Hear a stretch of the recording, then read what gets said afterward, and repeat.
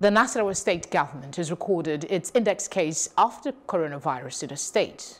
Governor Abdullahi Sule made this known in Lafia during a COVID-19 task force committee meeting which held at the government house in the state capital.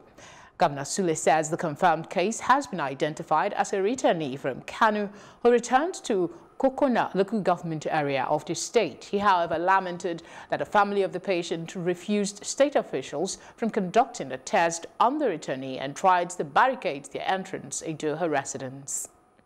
Every day we conduct certain tests that we are able to send to other places to receive. So just yesterday we had 5 tests that had been conducted for Nasarawa State.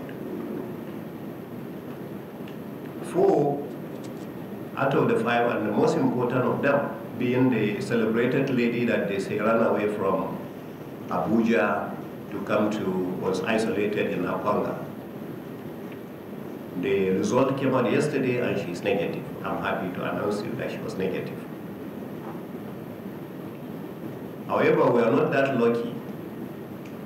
So for the first time, we had a lady that tested in Okona and she's positive. The lady actually traveled from Kano to come to Okona, and she was tested, and after the test it came out that she is positive. So it is sad for you to announce that Nasarawa has his first case, a positive case from this lady that traveled from Kano to Okona. We have already evacuated the lady from Kokona to Lafia, where we have better facilities to take care of her.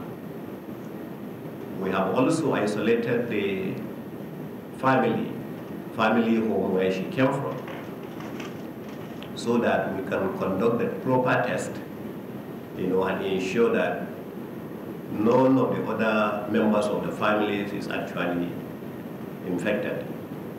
When we discovered that there was somebody that could be infected that traveled from Kano to the home, and we tried to go and conduct the test on this lady, the family barricaded and was hiding her and refusing us to even conduct the test on this lady. That's the sad part.